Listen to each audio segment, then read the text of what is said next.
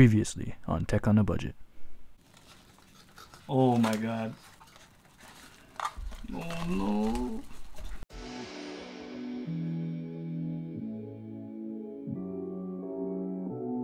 Hey, what's going on everyone? John here from Tech on a Budget, back with another review. Before we get started, if you haven't already, make sure you click that bright red subscribe button down below, as well as that notification bell, because that's how you get alerted when I post new videos. If you don't click that notification bell, even though you're subscribed to the channel, you won't be alerted when I post new videos, and that means you won't watch them. And that means I'll be sad.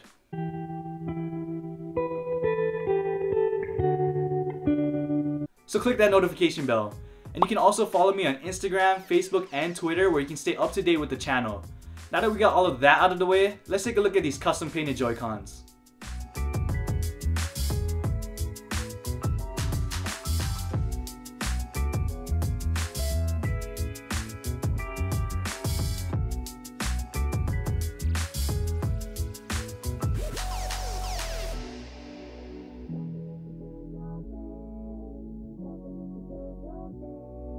I know, they're beautiful. As you can tell, these aren't your average JoyCons. So my buddy Caleb from DesignableShop custom painted these JoyCons to make them look like that classic GameCube controller, and he did a damn good job. To give you an idea of just how amazing these JoyCons are, here are the stock gray JoyCons, and here's the GameCube JoyCons. These JoyCons turned into these JoyCons, all thanks to Caleb. It's crazy, man.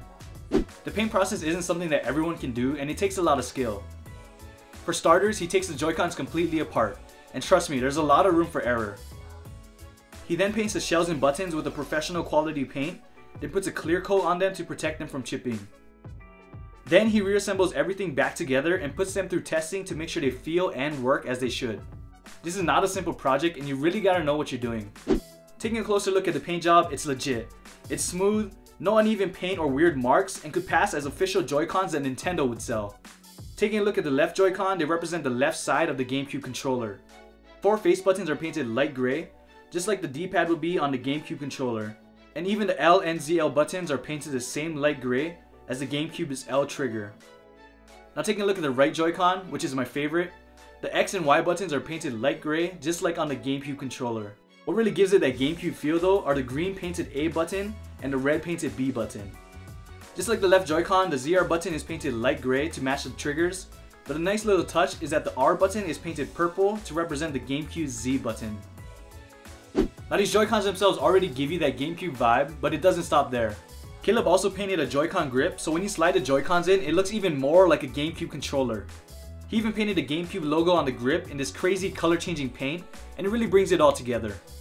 So to make this look even more like a GameCube controller, I did my own modification. Now I'm telling you, do this at your own risk. If you damage your JoyCons while doing this, I'm not responsible. Alright, so you guys ready? Here's what I did.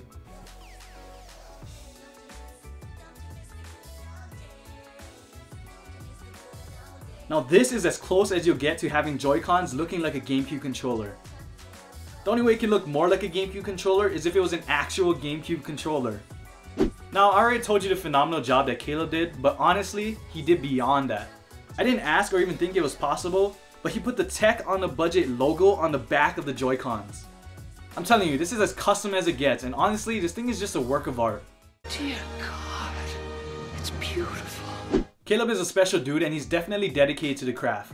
I mean, this guy has a full-time job, is a husband, a father, and he still finds time to run his shop on Etsy. Kinda makes me contemplate what I'm doing with my life. This guy is passionate about what he does. He puts nothing but love into his customers' orders, and is all about putting the customer first at every angle. If you're interested in your own custom painted JoyCons, I'll leave the link to DesignableShop on Etsy down below in the description. You should also check him out on Instagram because he posts daily, and he's always coming up with new designs. He's got these 6 Splatoon JoyCons and Pro controllers, but my new favorite are these Legend of Zelda Breath of the Wild JoyCons and Pro controllers. Maybe you'll see them on the channel one day. So the prices on his shop vary depending on what you want. For these GameCube JoyCons, they're gonna run you about $160. Now I know that sounds expensive, but let's think about it. JoyCons themselves already cost $80, so you're paying an extra $80 to have them custom painted. To put that in perspective, Colorwork charges $150, and you're only able to choose the color of the shell. No custom GameCube themes or painted buttons. Also, these GameCube JoyCons are a premium option. If you want to build your own, just like colorware, you can have everything custom painted, including the buttons and grips for only $120. If you already have a pair of Joy-Cons, you can just send those in and just pay for the painting process. Honestly, I think these Joy-Cons are well worth the price if you want something that's truly one of a kind. DesignableShop has to be your go-to if you want reasonably priced custom painted Joy-Cons and Pro controllers. So while editing this video, Caleb actually informed me that he's doing a giveaway for a pair of GameCube JoyCons. So if you want to win a pair of these Joy-Cons, all you have to do is follow him on Instagram, because that's where he's going to give out the details for the giveaway, and it's going to be in March. And since you're there, you might as well follow me too on Instagram. Now go back to watching the video. Now I hope you guys enjoyed that look at the custom painted Joy-Cons by DesignableShop. Caleb was awesome to work with, and I can now honestly call him a friend. Hopefully we'll be able to work together again soon.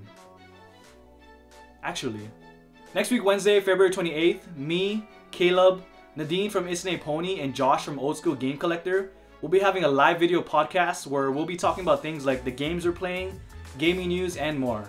And of course, me being a tech YouTuber, I'll be sure to throw in some tech related topics. Now we haven't figured out a time yet, so make sure you follow me on Instagram so you can be updated with what's going on. Also, be sure to follow Caleb, Nadine, and Josh on Instagram if you love gaming. Now, we're at the end of the video, and you know what that means. If you guys liked the video, be sure to smash that thumbs up button, subscribe right over here, and don't forget to click that notification bell so you can be alerted when I post new videos. Now I'll catch you guys in the next video, and hopefully during a live podcast. Have a good one.